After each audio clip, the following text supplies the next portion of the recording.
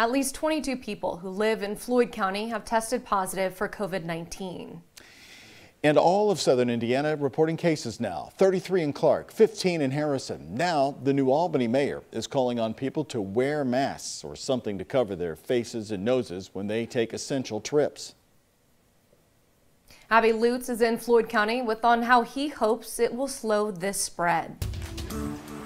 This is an effort to add another barrier against the spread of the virus here. Mayor Gahan is now asking you to make sure you're covering your mouth and nose whenever you do have to come out for essentials, like to grab groceries. We have to do more to contain the virus. As cases of the coronavirus climb in the county, New Albany Mayor Jeff Gahan is calling on every resident to do their part. It's just time that we really increase measures to protect ourselves and people we care about. He's now encouraging the use of DIY face masks for trips out of the house. A barrier is better than no barrier. It's a measure to lessen the spread from carriers of the virus who might not even know they have it, while not taking equipment away from those who need it. We don't want to take away the N95 from the medical professionals, but there's a lot of do-it-yourself masks out there.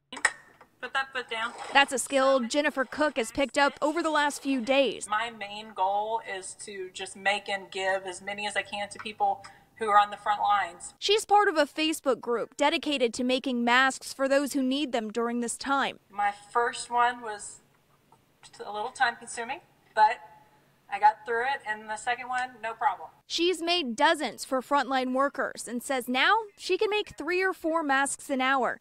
When asked how hard it is, on a scale of 1 to 10, I think it was probably a 7 or an 8. But even if it's something more simple, the mayor here in New Albany says it could help save lives. We will get through this, but it's going to take the cooperation of everybody. And of course, if you do have to come out, make sure you're practicing that social distancing, staying 6 feet apart from anyone else. I'm in New Albany. Abby Lutz, WHAS 11 News.